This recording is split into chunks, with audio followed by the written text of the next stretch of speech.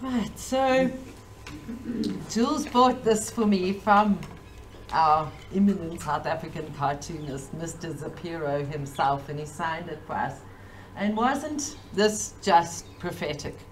And we use it as the featured image on our Dagga Private Clubs page. Because Dagga Private Clubs, I'm sure, is the reason why loads of people tuned in today. I'm sure it is the reason why some of you are here today. And this is something that we discovered or first experienced, Jules and I, together with our then Director of Fields of Green for All, the late Simon Loxton, in Barcelona in 2015. And you know, we went to the Betty Boop Club in Barcelona, down the street from our hotel, and we were just blown away. We were just blown away. There was a big soccer match on, and everybody was smoking weed and watching the soccer, and it was just like, whoa, we've just felt like we'd come home. And since then, we'd always knew that this would be the best community solution to the trade in adult use cannabis in South Africa. So we pushed and we pushed and we pushed.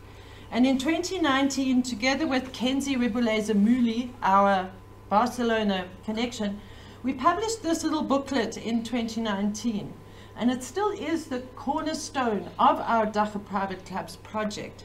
Now, I call it a Dagga Private Clubs project because it is not an association. Dagga Private Clubs are not legal yet. We're hoping to get legal certainty with the Hayes Club case. But until then, we cannot form an association of clubs. Certainly there are groupings. We have 420 Central, we have Grow in Africa, we have the Canna Club in Plet. We've got various groupings of people who are working together for the benefit of their communities, growers that are working together and who are always at the greatest risk. Remember, ladies and gentlemen, those who are growing our favorite plant always are at the greatest risk.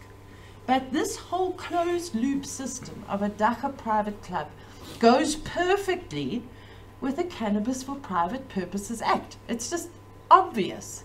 So we pushed and pushed and pushed from 2019, and we certainly, as I said in the beginning, we certainly have maybe between 600 and 800 clubs in South Africa who are operating with integrity and in a private manner. So what we decided to do earlier this year is issue a certificate of best practice. And it's so funny, somebody got hold of us on Facebook and said, where can we find a Fields of Green license for our club? It's not a license, ladies and gentlemen, it's a certificate of best practice. Because when you join our Dagga Private Clubs project, which only costs 420 Rand a month, which is only about 1 bag of weed, you will receive this certificate of best practice with your logo signed, and your logo will go there with its individual number so that people can't fake it. And we've sent out already, what is it, Joe, maybe 30 or 40 of these certificates. I think we have close on 60 clubs within our project, expanding every day. People who wanted to join this session today suddenly signed up. So that was certainly thanks to Myron, because this event here, Myron from the green side, ladies and gentlemen, it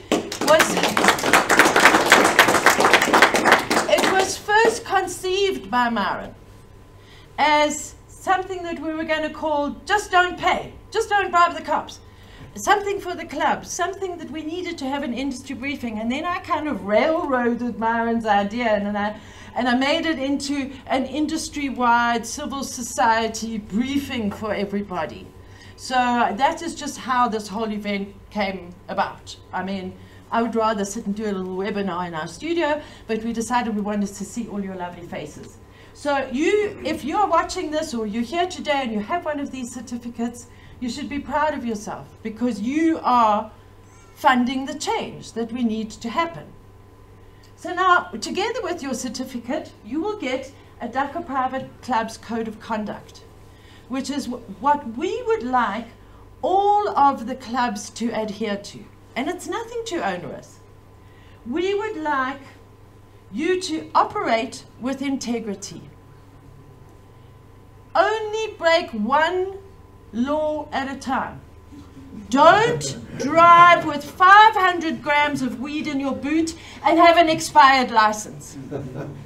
Don't have a Dagga Private Club without access control. The cops are going to walk in there and steal your weed or demand your money.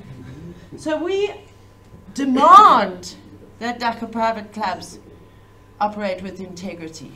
And we know that of all of the individual clubs, of all of the clubs, collectives that there are all over South Africa, we know that those people that sign up to our project, we know that they're operating with integrity. Because we send out our spies. And then they say, oh, I just walked into this place in Seapoint and they didn't have any access control. And then one of us is on the phone, where's your access control? Then you're going to come crying when the cops just walk in.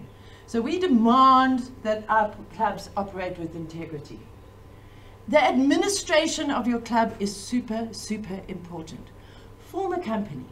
It doesn't have to be a non-profit company. If you would like a non-profit company, sure.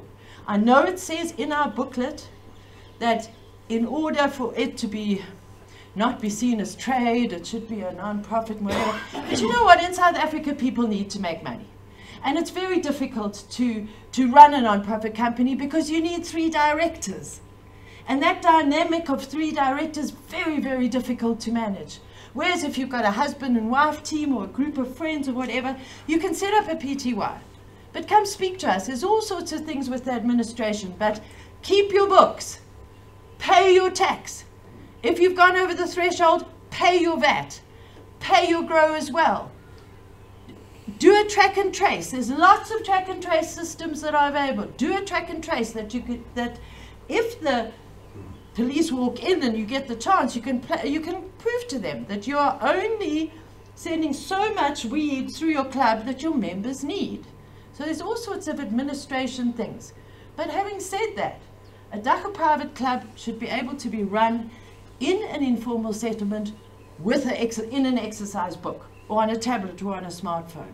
So this Dagga Private Clubs project, which hopefully will become the Dagga Private Clubs Association for those people who are really trying their best to do a good job, is all inclusive. We have this situation in Africa where for hundreds of years we've had stokvels.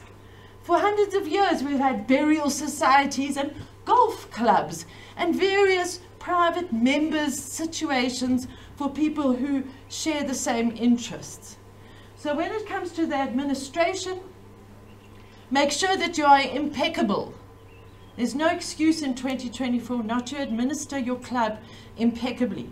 Go to the trouble, even if it's on an exercise book.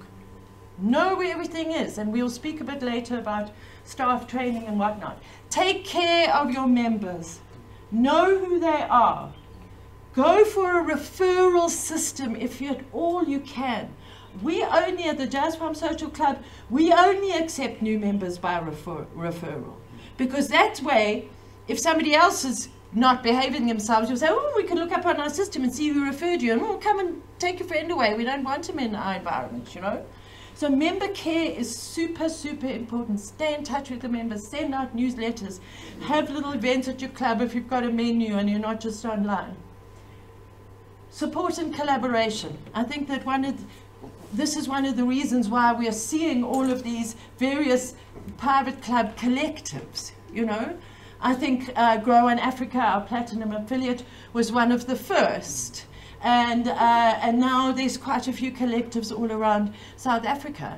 And would it be amazing to see Brett Pollock and Marlene Tienison's project at Harambee Solutions with joining the Ponderland farmers, who are just one group of rural farmers, don't remember, there's lots more, joining the Ponderland farmers with the clubs.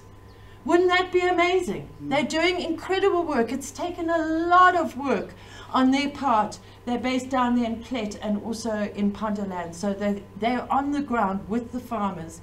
And Brett is a lawyer and Marlene is a teacher.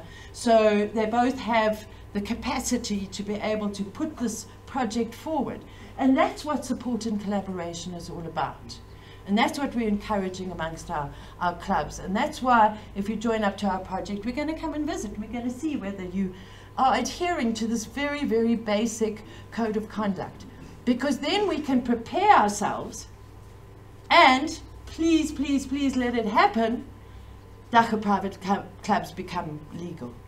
Maybe we win at the Hayes Club. Maybe something happens in Parliament and they decide to let us do this. Because actually, according to the constitutional judgment of 2018, Dagga Private Clubs should be legal. We've had dozens of legal minds read through that judgment and say they can't understand why Dagga Private Clubs are not legal. So that is why we're really, really pushing this. It only costs 420 Rand a month. Thank you to those people who've joined up recently.